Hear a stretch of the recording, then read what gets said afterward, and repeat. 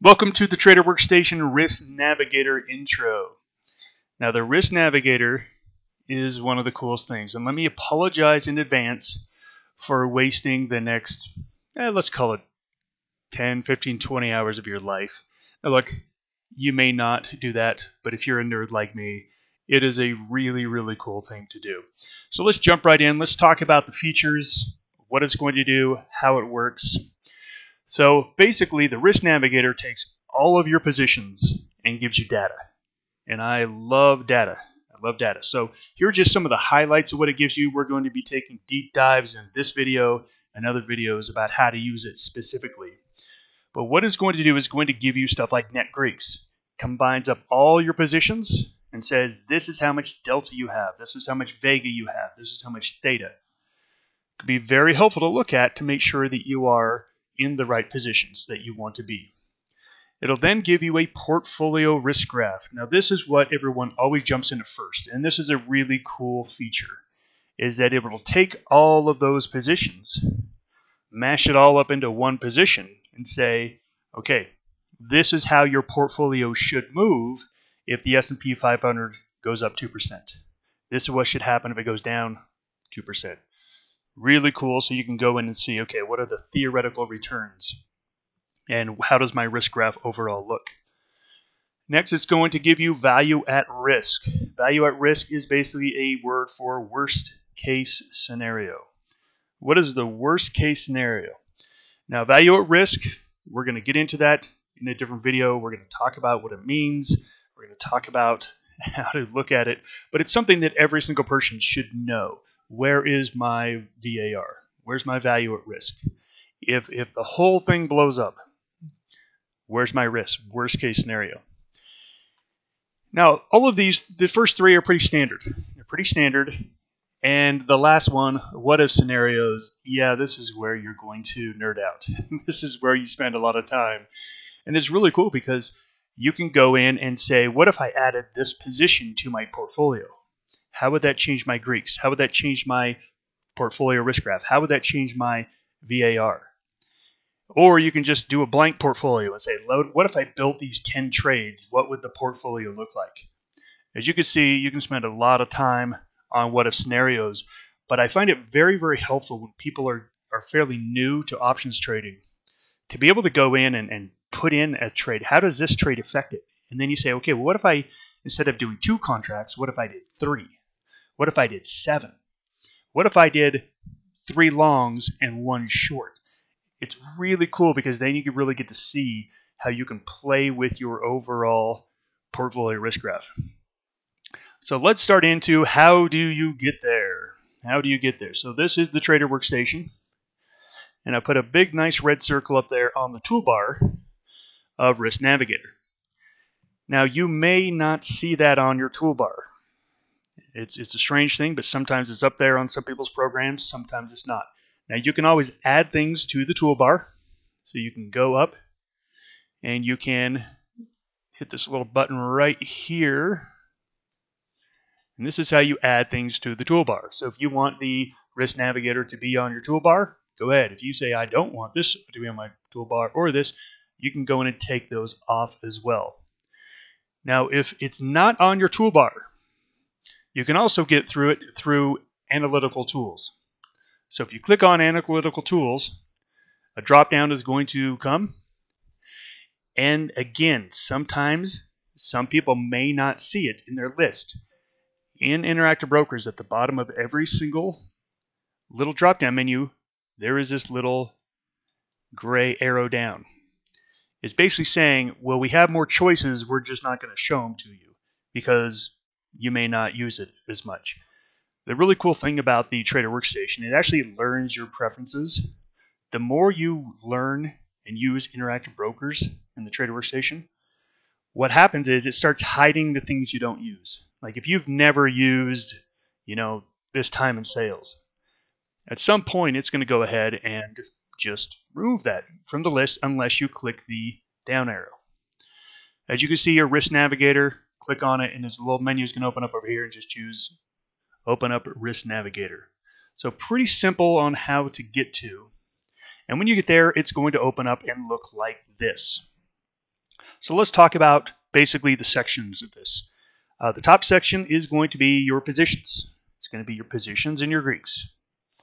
You can see here it's really cool. You can say, okay, well, my Autodesk position, it's here's my delta dollars, here's my delta, here's my theta, here's my vega, here's my gamma. It's all right there. And then it also totals it up. This top line totals up all of your Greeks.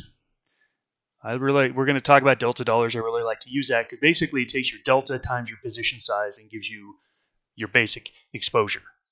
So this portfolio, you can see, is not very bullish. It's basically a neutral portfolio, which we should see down in the risk graph. And sure enough, that's what we see. We see a risk graph that is slightly bullish, but mostly sideways. So this is a portfolio on, hey, we're going to get some theta. We're going to get time decay. We're basically slightly bullish, trying to get time decay in this portfolio. And then the last one is the reports. Available reports over here. We have a whole different video on these reports, how to run them, what they mean. There's a lot of them. You're going to go through a whole bunch of them and understand very few of them. But you are going to understand the ones that are going to be important to you. So let's head into it a little bit deeper here.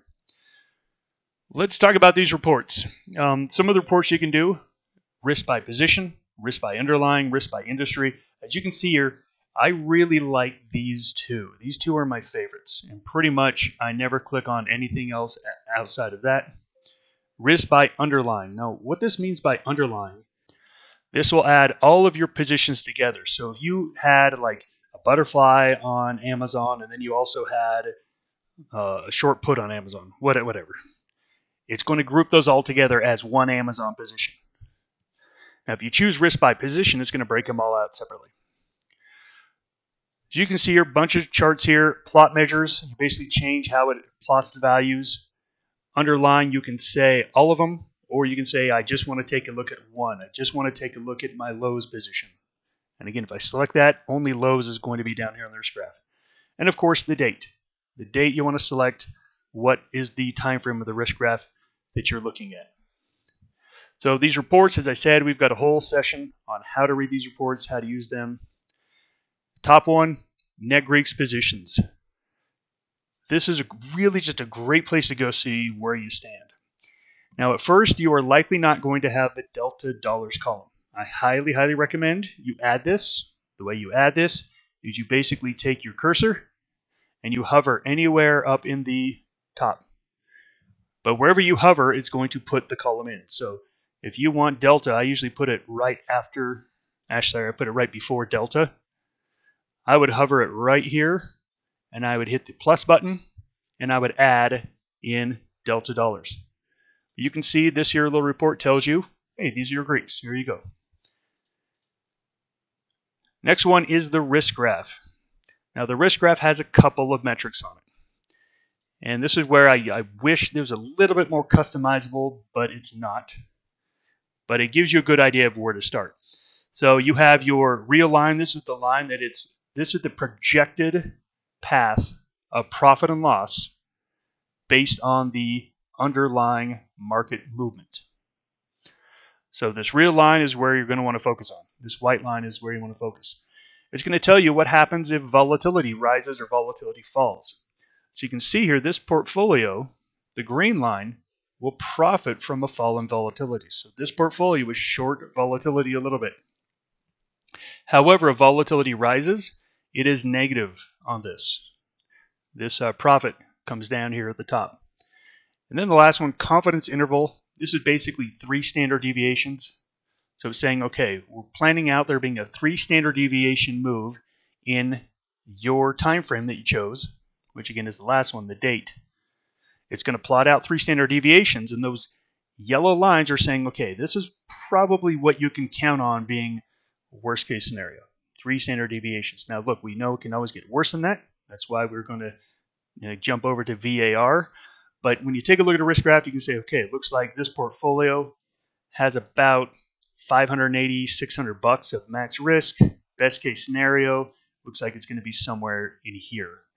S&P up somewhere between 1 to 4% during this time frame. So it gives you a visual representation of your positions all as one. So this was just a quick run through of all the different things, all the different sections of the Risk Navigator. We're going to have videos on each section, how to read them, how to use them, how to change them.